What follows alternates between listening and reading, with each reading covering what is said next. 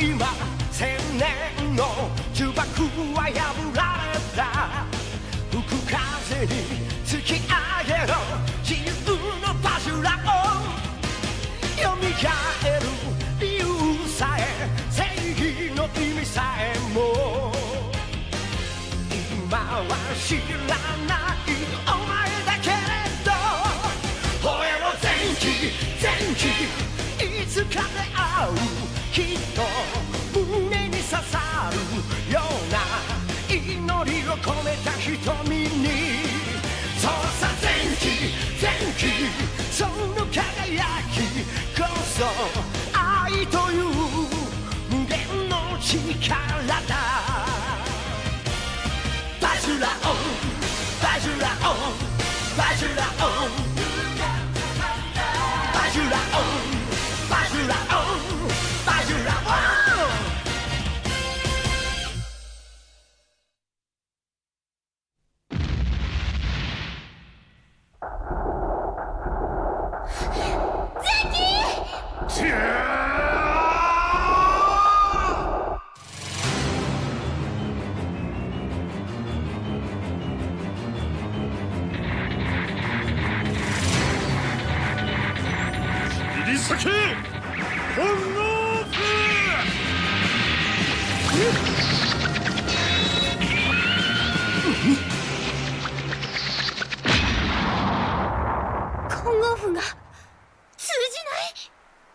無駄です。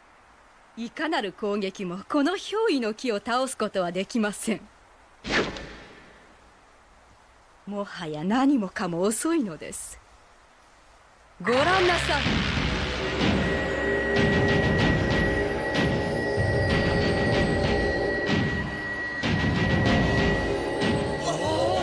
憑依の実が輝き始めた。なんということじゃ。憑依の実は今まさに熟し世界へ飛び散ろうとしているのです。あなたたちも無駄なあがきはやめおとなしく私の前にひれ伏しなさい。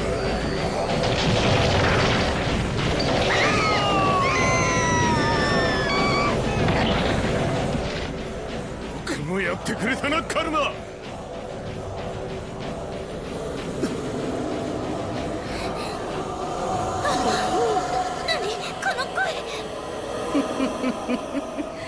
これは新たな憑依の実の誕生を祝福する民の声。まさか町のみんなが。この町の人間はすでに私の虜。彼らの血や肉は私の体内で憑依の木に吸収され永遠に生きながらえるのです。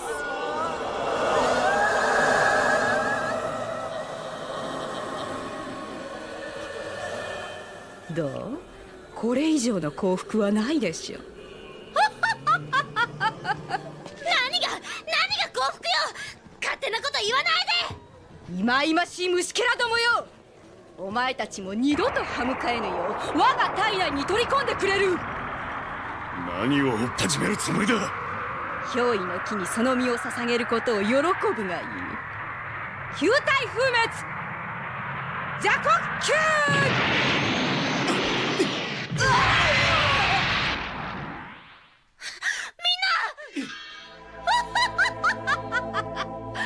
これで邪魔な奴らはいなくなったわね。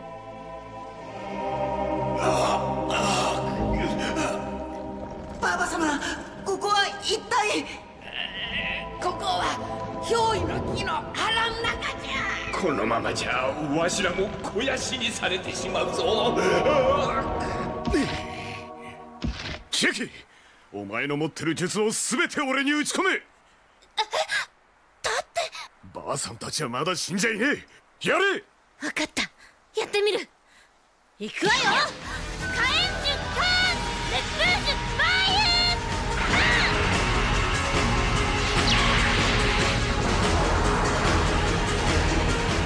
ー。行くぜ。何？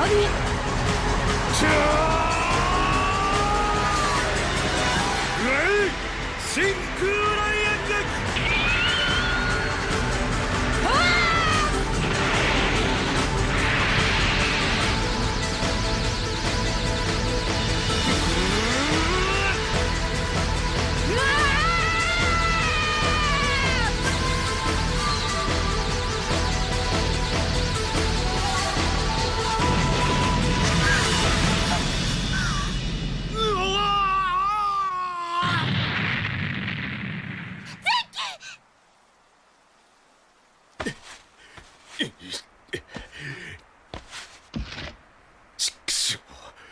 俺様の混合格が砕けやがった。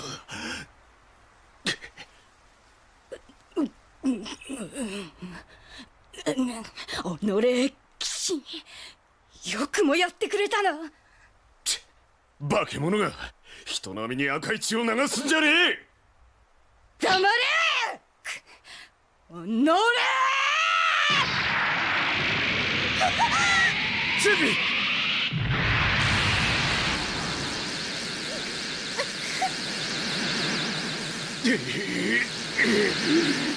千秋、もう一度俺様に力をよこせ。あの野郎を一発で倒せられるだけの力だ。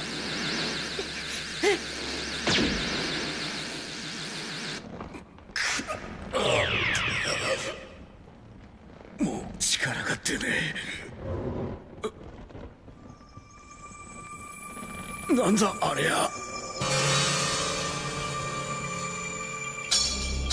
それはキロジンのよりしろ、こんなところに隠してあったのか。何？オタクハートだそうま。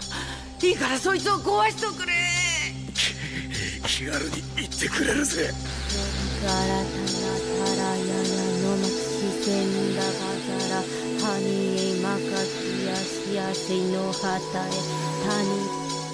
急げ千秋。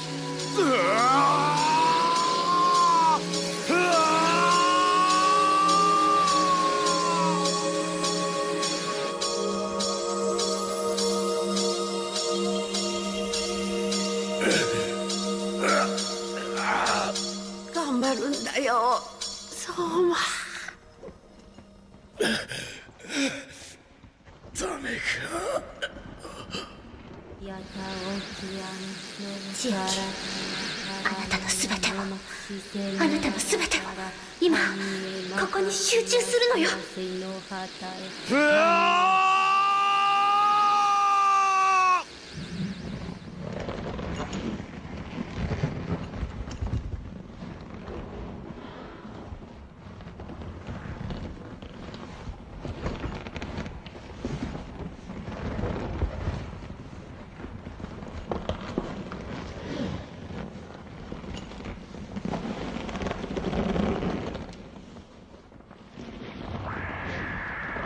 相馬、相馬。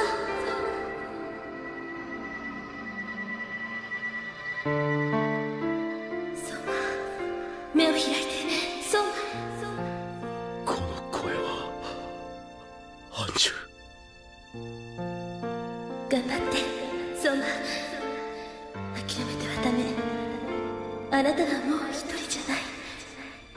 一緒に戦う素晴らしい仲間がいるじゃない。みんなが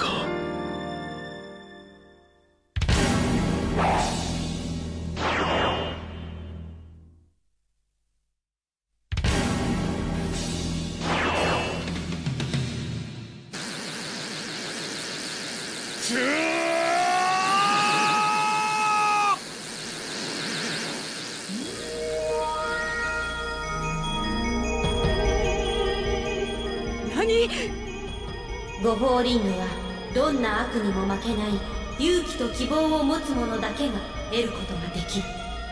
あなたの負けよ、カルマ。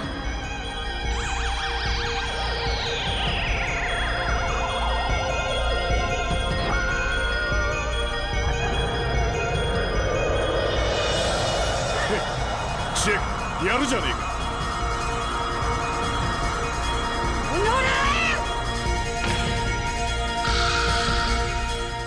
今や千秋はその秘められた力を目覚めさせたのだ。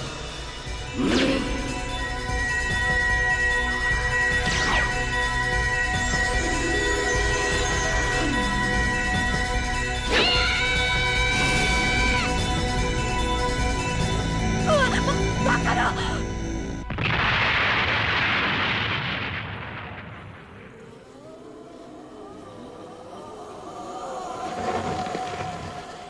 今だ。大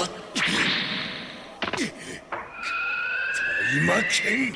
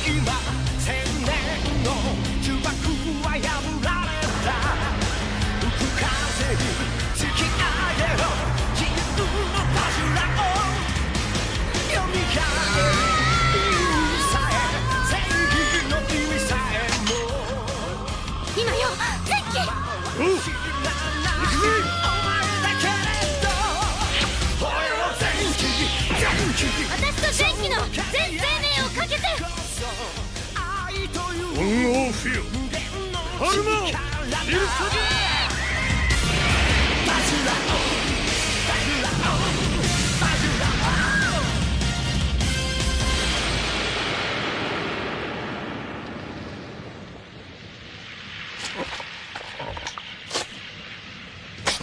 何が起きたの？寒いわ。カルマの子供たちよ、私を温めておくれ。用意の身がこんな姿に、私の可愛い子供たちがどうして。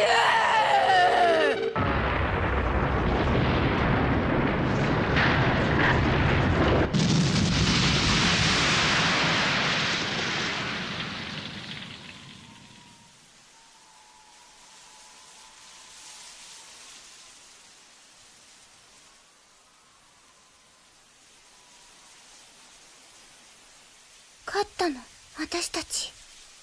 らしいな。やったー！これでもう大丈夫ね。平和な世の中に戻ったのね。こんな退屈な世界興味ねえな。戦いが終わっちまえば俺様の出番はねえんだよ。何言ってんのよ。どうせてめえもオズヌみたいに用が済んだらはいそれまだよって俺様のことを封印するつもりだろうが。さっきのバカ！何しや。どこへでも行っちゃえば。これさえなければ前期は人間の命令聞かずに済むんでしょ。あげるよ。なんだと。私に前期を封印できるはずないじゃない。お前。そうよね。これで前期だけじゃない、私の役目も終わったのよね。さよなら前期。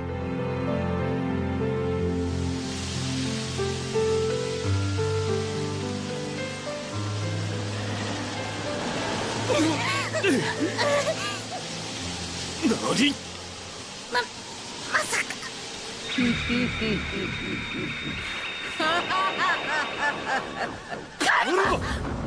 なぜ私の邪魔をするのだ。人類の文明をここまで発展させたのは他ならぬ憑依の実のおかげなのだぞ。なんですって？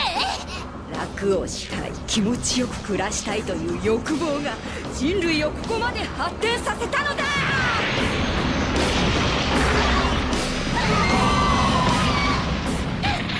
私が憑依の身の力であまねく全ての人間の欲望を解き放ち、この世をもっと住みやすくしてやろうというのだ。うる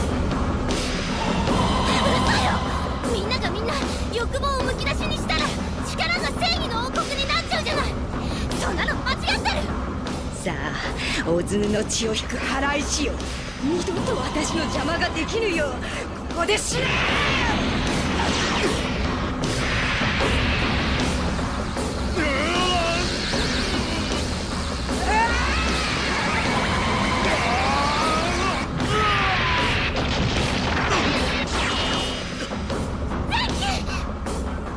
私たちにはやっぱりカルマを倒すことはできないの？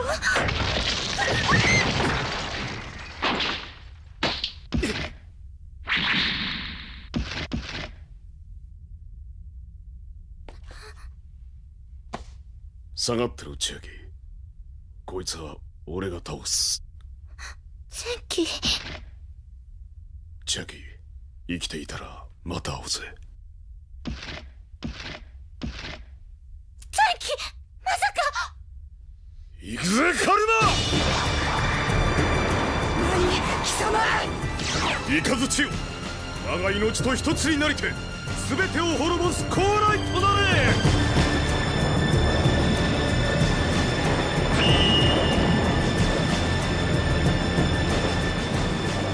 たまれカルマ、これが俺様最強最大のルドラだ。やめて。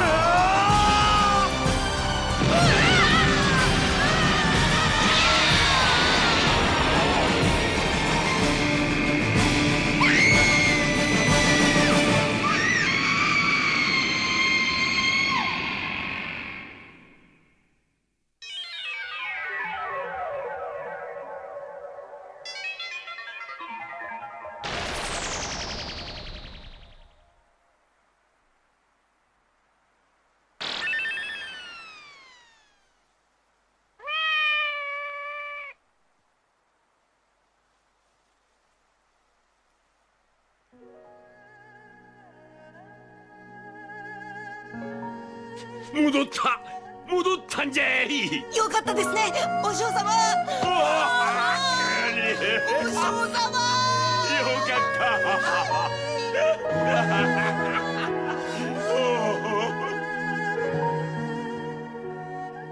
前期嘘でしょ。これでお別れなんてことないよね。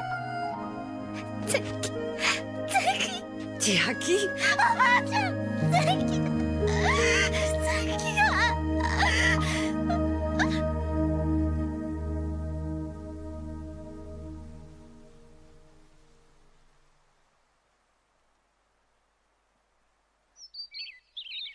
ババ様、どうしてあの琥珀の中身が木の陣のよりしろだって分かったんですか？簡単じゃ。おずぬ様は自然の風水をよりしろにして5つの結界を作られた。化け物が汚してた聖なる池や火の祠ね。それなら木の陣のよりしろとなっていたものもあそこにあるんじゃないかと思ってね。相馬にあの琥珀を壊させたわけさ。早い話がただの勘じゃ。しかし相馬も超冷たいよね。俺は影荒野の里に戻る。まだまだ修行をしなくっちゃならないからな。まったく挨拶もしないで行っちゃうんだもの。さてと、わしらもそろそろお勤めに戻ろうかの。もう帰っちゃうの？夕げの支度もありますし、それでは。じゃあ私も掃除でもしようかね。何よみんなして。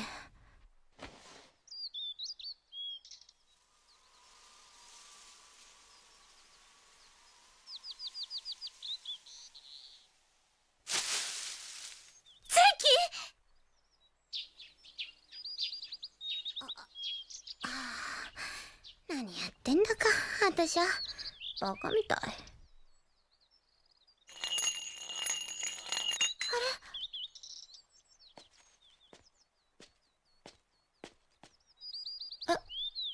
ゴーリング。そんな。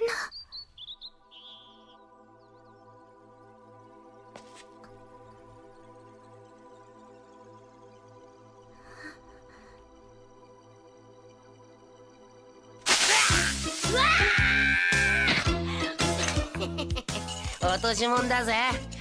いやー、ルドラを使ったら同時に戻っちまってよ。お前に鬼神の封印を解いてもらおうと思ってな。あ？バカ！今までどこで何やってたのよ。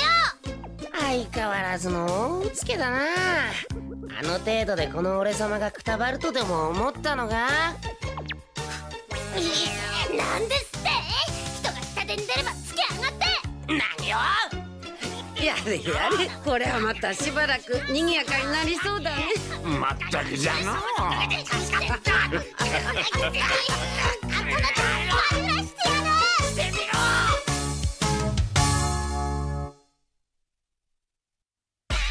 不